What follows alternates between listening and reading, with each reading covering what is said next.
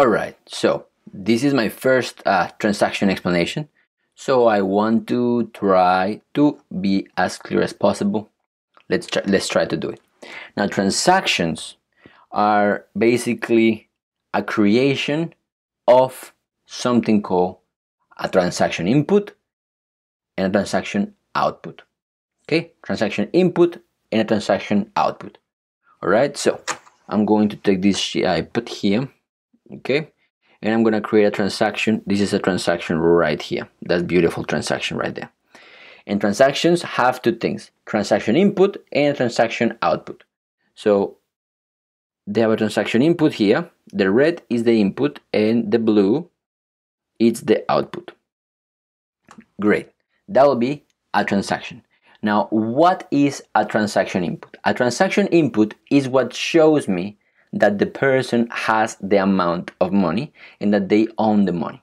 Okay, so imagine something like this. Imagine that the transaction, instead of being the Bitcoin or the cryptocurrency transaction or whatever, imagine that is like a box.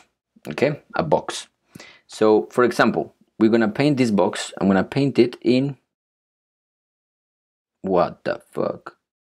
I'm gonna paint this box in blue, like that. All right, and this box, we don't know what's inside of this box.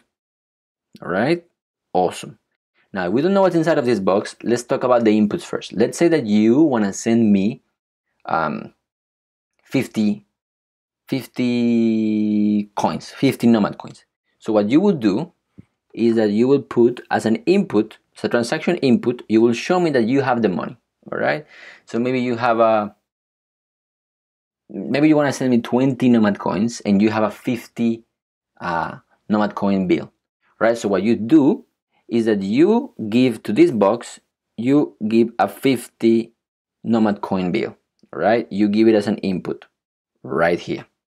Okay, but you tell me, hey, I only want to give to Nicholas, I only want to give him 10.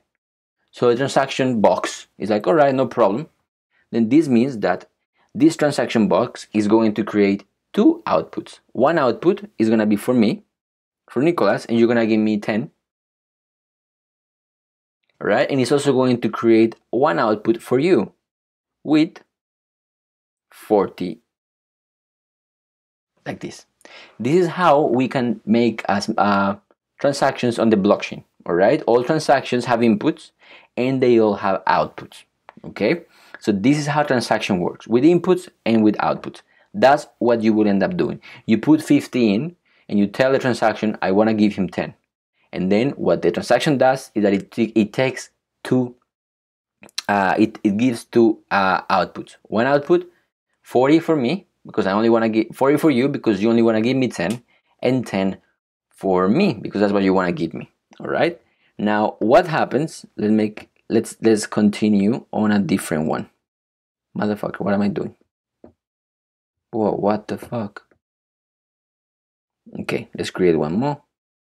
All right, so now you have a 40 transaction bill. All right, a 40 means that that's what's left for you, and I have a 10. So on the next transaction, what is going on with this iPad? It's a very old iPad, I guess. So stupid, man. On the next transaction that you're gonna have, what we're going to do is that you're going to have your 40, right, and I'm going to have my 10. And then you're gonna go back to the same box, right? The same box. And then you're gonna say, I wanna give Nicholas 20. So you're gonna end up with 20 as an output, right? And I am going to end up with 20. If you count, you will see that you gave me 10 before and that you also gave me 20. So now I have 30, okay? This means that when I go to my balance, what basically the balance of an address is just a bunch of unspent transaction outputs. That is what a balance is. Unspent transaction outputs. So when you go to balance on the API, on Node.js, you're gonna go to balance, all right? This is a B, balance. right? When you go to balance, what we're gonna have is a list of all my transaction. It's like basically it's an array, all right, of all my transaction outputs that I haven't spent. The 10 that you have given me before and the 20 that you have given me before. The 10 and the 20 that you have given me before, all right? That is how you can have transactions in a registry of a cryptocurrency without being on a database, okay? By putting everything on different blocks and changing the transaction outputs as with the transaction input, okay? The transaction input is very useful because that is what allows me to prove that I own that money, all right? And this right now, I haven't talked about wallets yet. I haven't talked about public keys yet. Only talked about transactions. That's what we're going to implement on the next video. Transactions only. And then we're going to learn how is the address the one that is responsible for unlocking this 50 this transaction input, all right? Because the address needs to unlock this some way. That's what we're going to learn, how to unlock this transaction input so we can put it on the box so it can make the transaction output, both of them, okay? See you on the next video.